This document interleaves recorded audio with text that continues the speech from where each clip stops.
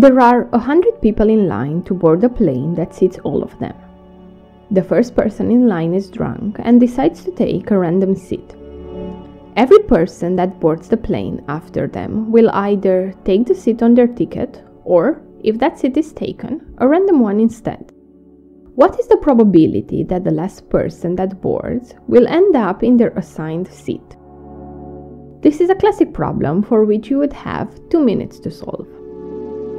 Sometimes, in an interview, you might not have the necessary time to start from a particular case, but this problem benefits a lot from this by getting the right intuition for the answer. If you've never seen this before, this step is crucial. So, let's reduce the number of passengers to just 2, the drunk and the unfortunate one that shares the plane with them. This situation is simple. The first passenger has a 50-50 chance of sitting in his chair. Thus, the probability of the last passenger finding his seat free is 50%. If you abstract this probability to Pi in the case of I seats, we just proved that P2 is 1/2. Let's now consider the case where the plane has 3 seats. Denoting our passengers in order A1, A2, and A3, we have 3 equally likely possibilities. A1 stumbles into his seat, leaving A2 and A3 free to board correctly. A1 takes A3's seat, thus A3 can sit in his assigned position. Or A1 takes A2's seat, so A2 will pick a random seat from the remaining 2. If we look closer now and relabel A1's seat with A2's name, A2 is in the same position that the first passenger was in the situation with only 2 seats, leading us back to P2. Combining everything, we get that P3 is 1/2 as well. The obvious follow-up is to prove the statement Pn equals 1/2 for any n greater than or equal to 2 by a complete induction. Start by assuming that P2, P3, and so on until Pk all equal 1/2. Looking at the k plus 1 seats case, we have the following equally likely cases. A1 sits in his seat, so everyone boards correctly with probability 1, including the last passenger.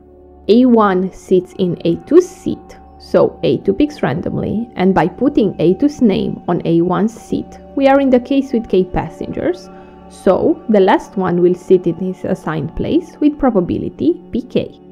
A1 sits in A3's seat, sparing A2 of the inconvenience, but passing it to A3, who picks randomly, and, as before, leaving us in the case with k-1 passengers, so the last one will sit in his assigned place with probability Pk-1. We go down the list of passengers, with the second to last being the case when A1 sits in AK's seat, letting A2 and A3 all the way to AK-1 to board in their assigned places and forcing AK to pick randomly. This results in the final probability on this branch to be P2. And the last case is the one where A1 sits in the last passenger's place, making sure that AK plus 1 sits in his rightful position with probability 0.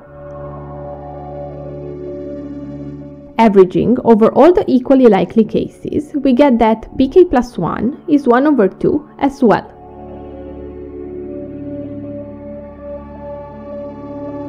Using the principle of mathematical induction, we can conclude that our sentence is true for any n, hence, the probability that the last passenger will fly in his own seat is 1/2.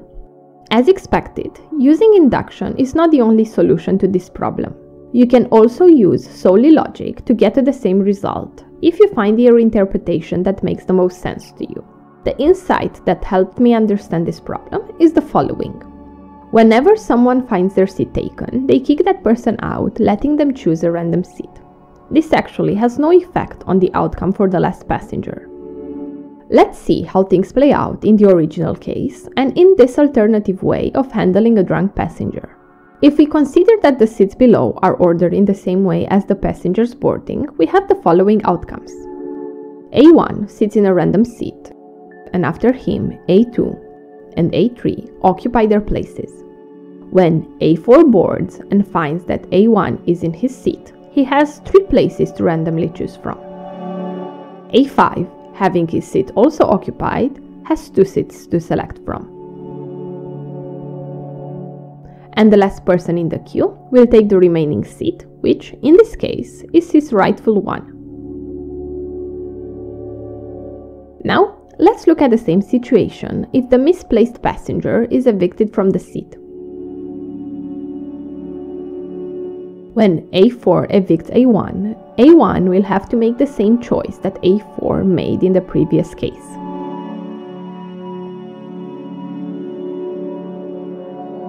The same is true for when A5 boards the plane. Hence, there is no change in where A6 will sit between the 2 cases. In this rephrasing, the first passenger keeps getting moved around and having to choose a new random seat. By the time everyone else has boarded, they have been forced by elimination either into their correct seat or into the last passenger seat. At each step, the crucial 2 seats look the same to the first passengers, i.e. empty. So, we are certain that the first passenger will choose one with the same probability as the other. Hence, the last passenger will get in his seat with 50% chance.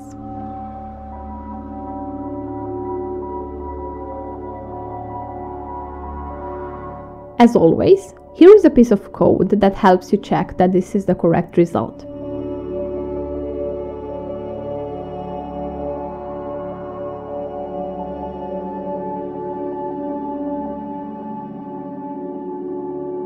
Thank you to the Patreons that supported this video, and thank you for watching.